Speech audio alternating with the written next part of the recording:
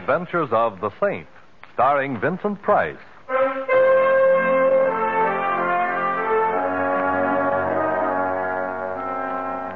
The Saint, based on characters created by Leslie Charteris and known to millions from books, magazines, and motion pictures. The Robin Hood of modern crime is now transcribed for radio, starring Hollywood's brilliant and talented actor Vincent Price as the Saint.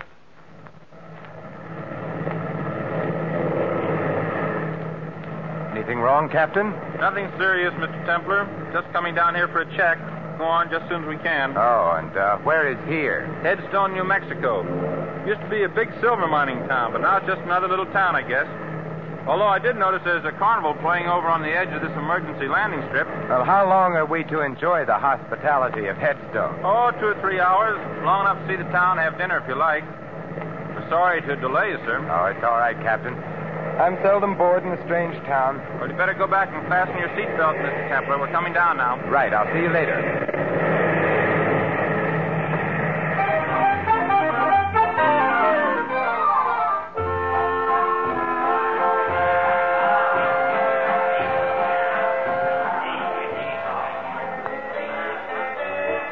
Well, good evening, Saint.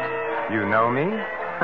Yet I don't seem to recall your face. Harry Kelly, and you don't recall my face because we've never met, but I've seen many pictures of you, and so I recognized you immediately. Well, that's very flattering. Tell me, Mr. Kelly, how can I get into town? You can find a cab on the other side of the carnival. Planning on staying long? Not at all. Should I? On the contrary, I was just going to suggest that I doubt if Headstone would welcome the presence of the Saint. Just a friendly remark, you understand. Oh, naturally. And if I may be permitted a friendly question, why are you telling me this? Just an interest in the continued health of my fellow humans. If you have any trouble in town, look me up. Anyone can tell you where to find me. Look, the big show is just about to start. See little Fatima, the girl who shakes and shivers like a bowl full of jelly. Only 1 dime, 10 cents, the 10th part of $1. Hurry, hurry, hurry. Step right up Learn here. what the stars hold for you. I read the past, the present, and the future. Learn your fortune, young man. I already know it, Grandmother. I'm destined to meet a tall, dark, and beautiful woman. I'll settle for nothing less. I see strange lines on your face, young man. Huh? I will tell your fortune without charge. Give me your hand. I see danger. Beware of a blonde young woman. She will bring you death. There are worse ways of dying, Grandmother. I see danger, much danger, for one with a halo about his head. Blood and death. Unless he travels, I see... I think I'm beginning to get the idea. You might tell your crystal ball that I'm beginning to be interested. Goodbye, Grandmother, and may the saints bless you.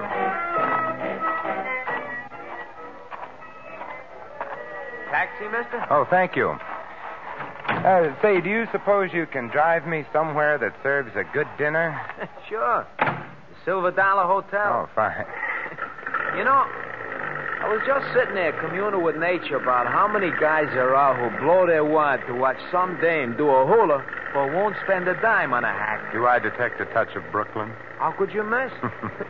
That's me, chum. Ziggy from Flatbush. I used to drive a hack in Brooklyn. Now I own the only hack in Headstone. It's life, huh? You know, I ain't seen a Brooklyn Bridge for 10 years since I come out here for my health. Like I always say, it's a smart man who knows when it's healthy to get out of town. Meaning what? Does everything have to mean something? Me, I mind my own business. I stay healthy. That's why I'm living in Headstone instead of under one. I see. But if you didn't mind your own business, I suppose you'd give me some advice about leaving Headstone. Is that it? No advice, Mac. That's part of minding my own business. Headstone is a great place for strangers to visit, if they paid up their insurance.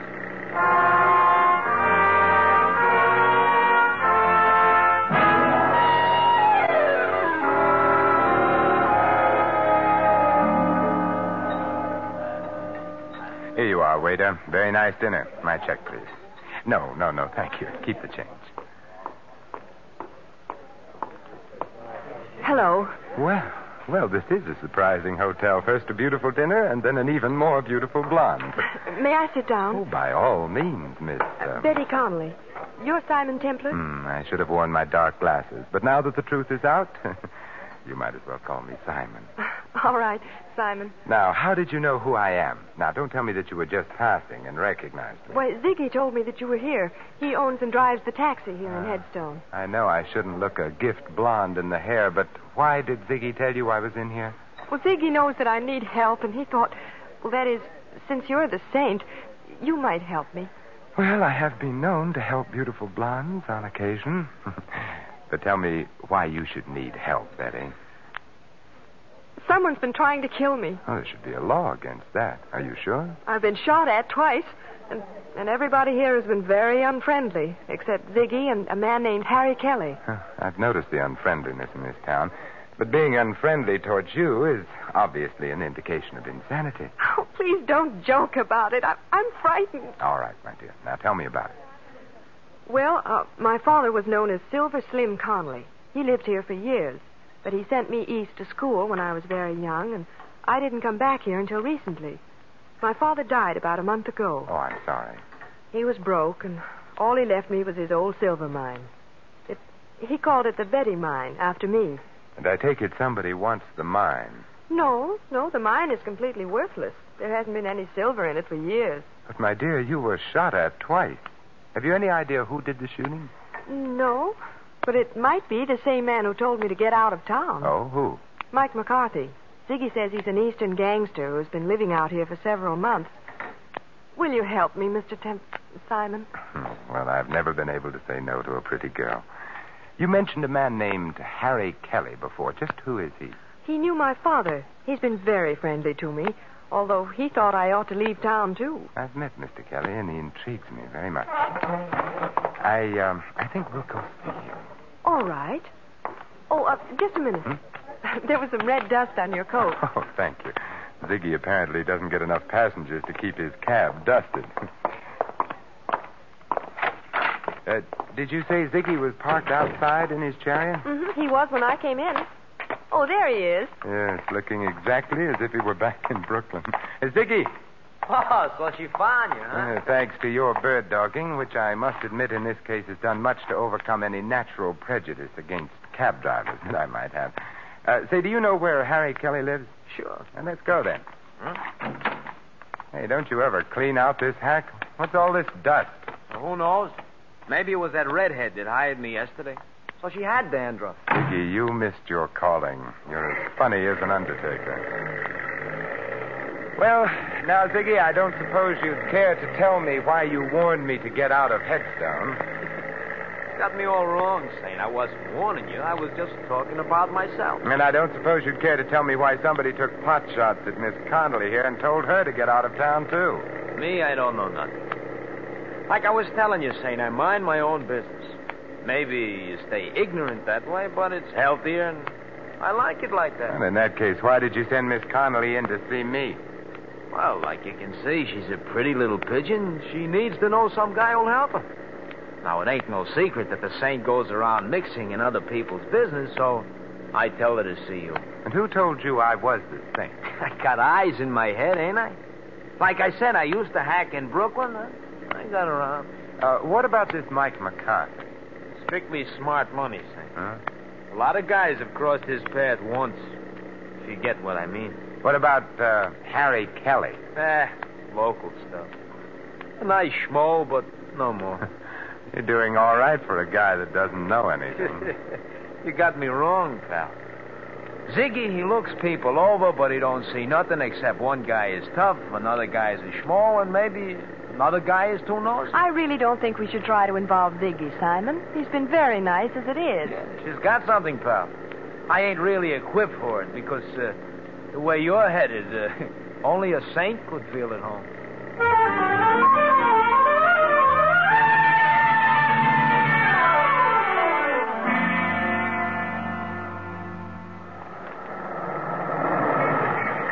Well, here we are, Saint. Kelly lives on the first floor in the Ritz. Oh, thanks. Wait for us, Ziggy. We've got a couple of other calls to make after this. Don't worry, I'll wait. If you get in any trouble, just yell. Then I'll drive over and tell the sheriff I heard somebody yell for help. Oh, thanks, pal. Come on, Betty. Well, I hope our friend is in and that he talks. Yes. Strange. Harry telling you to come and see him if you had any trouble. If he had any connection with me, then why hasn't he said something to me? Well, he sounded to me like a cautious man. Maybe he did know something, but didn't want to say anything unless he felt sure something was going to be done. Well, we'll soon know. Yes, who is it? Simon Templar. Oh, the Saint. Just a minute. Those shots were in that room. This is no time for conversation, darling. We're going in. Oh, but... Like this. Kelly. Oh, Simon. Kelly. Kelly, this is Simon Templar. Saint? Yes, Kelly, the Saint. Who shot you? The window. Saint.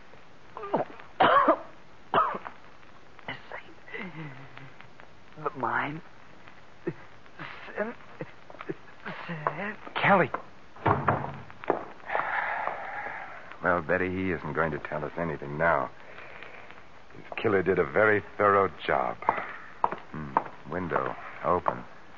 Must have shot from here. There's a shell on the fireplace. But what was he saying? Sounded like sin. Come on, Betty. We're going to spread a little saintliness. And I think I know where to begin.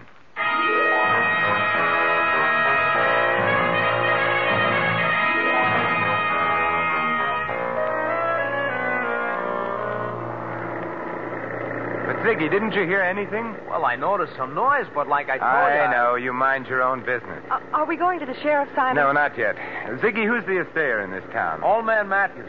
The office is closed now, but he lives right ahead there. That big white house. Okay, stop there. But, Simon, I'd like to satisfy a little curiosity about that mine of yours. I'll be right back. You stay in here, Betty.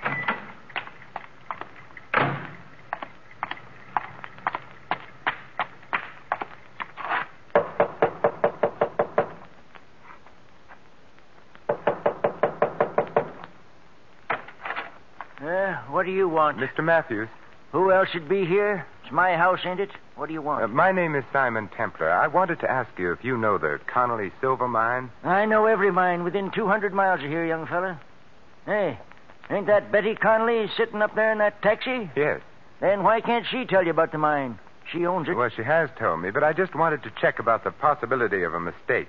How much silver would you say there was in the Connolly mine? About enough to put in your eye and still leave room for your finger? Couldn't there be a hidden vein in it? Nope. There ain't been enough silver around here to make a dime for years and years. Could there be anything else of value in it? Mud and water, if you call that valuable. You sure? Of course I'm sure. Young fella, I've been here man and boy for 70 years, and I ain't got no time to stand around answering darn fool questions. Goodbye. Well, goodbye.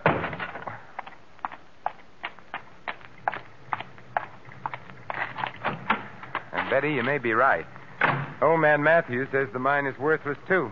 So, Ziggy, take us to see Mike McCarthy. Are you sure you want to go there, Saint? If I was you, I'd get on that plane. It's leaving pretty soon. No, Ziggy, I've decided not to leave Headstone just yet. Later you can drive me over to Albuquerque, and I'll take the chief the rest of the way. Okay, chum, it's your funeral.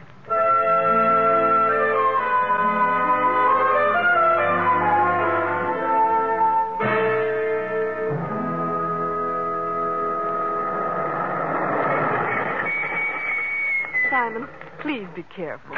Don't you worry, Betty. The Halo Wearers Benevolent Association would be very upset if anything happened to me. I'll be right out.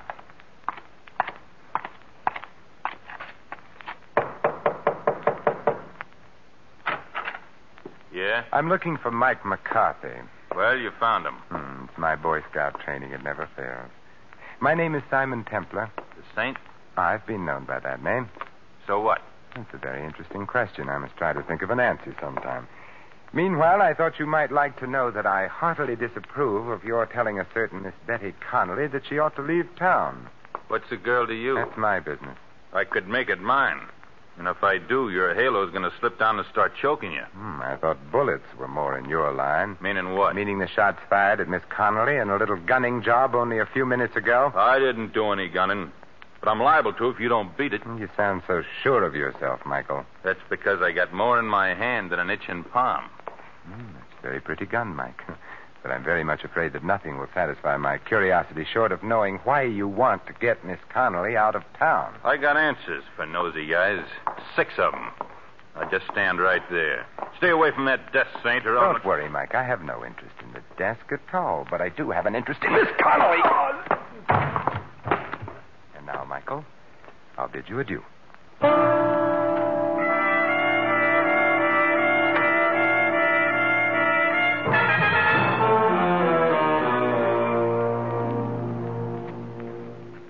What happened, Simon? Oh, not much, I'm afraid. The conversation was just getting interesting when Mike had a sudden attack of dropsy. That's funny. I never heard of him being sick. Oh, that's because you mind your own business, Ziggy, like you told me. Betty, where is that silver mine of yours? About 2 miles out of town. Is there any place in town where we can rent a car? Oh, why, I have a car. Why? I feel a prospecting urge coming over me. Ziggy, take us to Miss Connolly's car, and then we can dispense with your valuable service. What's wrong with my car? Nothing, Ziggy. It's just that I don't like people looking over my shoulder, especially when I visit a lonely mine in the company of a beautiful girl.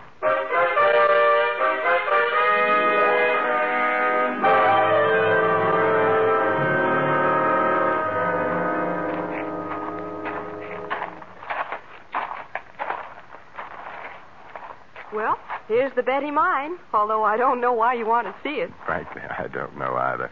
But as long as I'm here, I might as well take the 40-cent tour. Certainly, sir. Right this way. This old cable car goes down into the mine. All we have to do is stand on the platform and pull the cable. It works with balanced weight. Clever, these 49ers. How far down? On the 40-cent tour, we give the exact distance. 354 feet, 6 inches. Thank you. And thank you for having electric lights in a mine that hasn't been worked for years. Oh, the mine has its own battery. See? Here's a bulb on the car. Shall we go down? What are we waiting for? Let's go. Maybe the lights will go out. Just hold it like that. I've been waiting for you two. Well, Michael McCarthy, I was wondering if we were going to have your company. And this time, wise guy, don't try anything. Don't tell me, Michael, that you're going prospecting with us. I'm riding down with you, but I'm coming back alone. Start the car down, Saint, but don't try no tricks. You have a suspicious mind, Mike. Well, here we go. Call out your floors, please. Mezzanine, ladies' underwear, galoshes, and accessories. You'll be singing a different tune pretty soon, Saint. You both had your chance to leave town your way. Now you're going to leave my way. Oh, Simon, I'm sorry. Oh, don't be, Betty. This is my first ride on an open cable car. And it'll be your last. I wouldn't be too sure. Unless that cable breaks before we get to the bottom. What are you talking about? Sucker! It's a little crowded here for a 1-2, so I guess a 1.5 will have to do. Oh, Simon. How terrible. There now, Betty. It's all right. Oh, Simon, it could have been you. He almost knocked you off the platform, too. It was the padded shoulders in my coat. I felt them hit the side. Oh, look at your shoulders. They're covered with dirt from the sides of the shaft. Yeah. Huh. It's red dirt. Wait a minute. Well, we can go back up, Betty. Mike doesn't need our help, and I don't need anybody to answer questions anymore.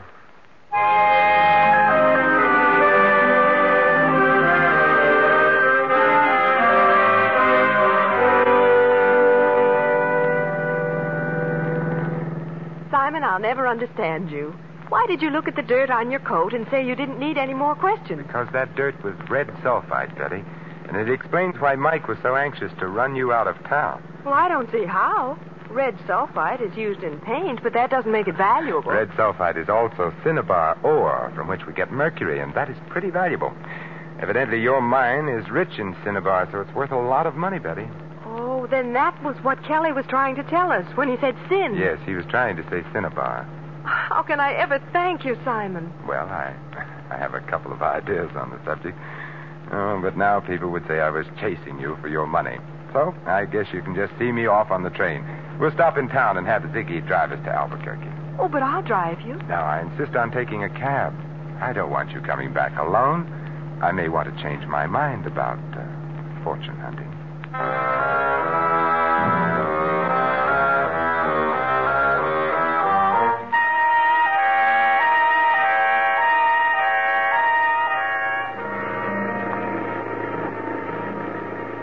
like I said, Saint, I'm glad to see you leaving. This town is just funny about strangers. But hadn't you ought to take Miss Conley with you? But she doesn't have to go now, Ziggy, and besides, she's rich. She's what? Yes, Ziggy, we found out that Dad's mine is valuable after all. You mean you found silver in it? No, mercury. Oh, the stuff they put in thermometers? That's the stuff, Ziggy. But it's used for a lot of other things, particularly in wartime, and it's worth a lot of money. Well, what do you know? So that's why Mike was trying to make you leave. Huh? That's it. Well, did you stop and tell the sheriff? We didn't have time, but I'll see him when we go back. Oh, that's pretty nice for you, ain't it, Betty? Oh, here we are. Just in time, too. Yeah, the chief's in already. Very nice timing, Ziggy. Thanks, Betty, for keeping my forced visit to Headstone from being dull. Oh, Simon, well, why don't you stay in Headstone? I won't know how to run the mine or what to do with the money or anything. You'll learn, Betty. You know what to do when you get back to town? Yes, but will the sheriff believe me? I mean, about Mike McCarthy killing Harry Kelly. I don't think he will, since Mike didn't kill Kelly. But Kelly was shot with an automatic. It ejected a shell on the fireplace, remember? But Mike McCarthy carried a revolver. You saw it. Yes, but will the sheriff... Oh, the sheriff will believe when you show him that the gun that killed Kelly is in Ziggy's pocket. What? What are you talking about? You knew about the cinnabar ore in the mine. You carried some of it away to be tested in your cab. And there was red dust in it, which you tried to explain with a corny gag. You're crazy. Harry Kelly had an idea what was going on, so you slipped around to the back while we were at the front door and killed him. All right, wise guy, you're so smart. What about Mike? Mike was working for you. But Simon, Ziggy told me that you were in town. Sure, he couldn't be sure that I wasn't here to break up his little scheme, so the smartest thing to do was to get us together so he could watch both of us. He thought I would use his cab, as I did, and it would be easy. But he slipped up when he sent Mike out to the mine ahead of us. Ziggy was the only one who knew where we were going. Okay, pal, you asked for it. This time, sweetheart. Like you said, pal, you should have followed your own advice about minding your own business. Well, he's all yours, Betty. The gun that killed Kelly is now on the seat beside him. All you have to do is turn the body and the gun over to the sheriff, and from there on in, he'll mind Ziggy's business for him. But, Simon... Don't worry, Betty. I'll stop back someday to make sure that Venus is in conjunction with Mercury.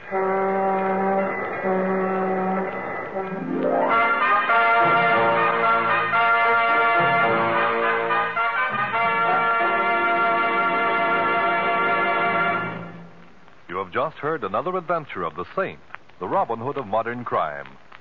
Now, here is our star, Vincent Price. Ladies and gentlemen, how many times there have been men just like Ziggy, led into crime by insatiable greed, forgetting the simplest truths so aptly phrased by John Dryden.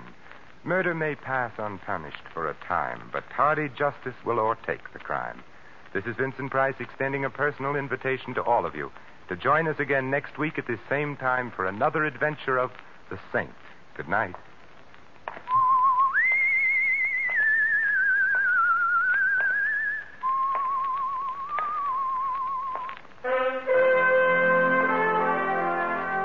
Tonight's script of The Saint was written by Michael Cramoy.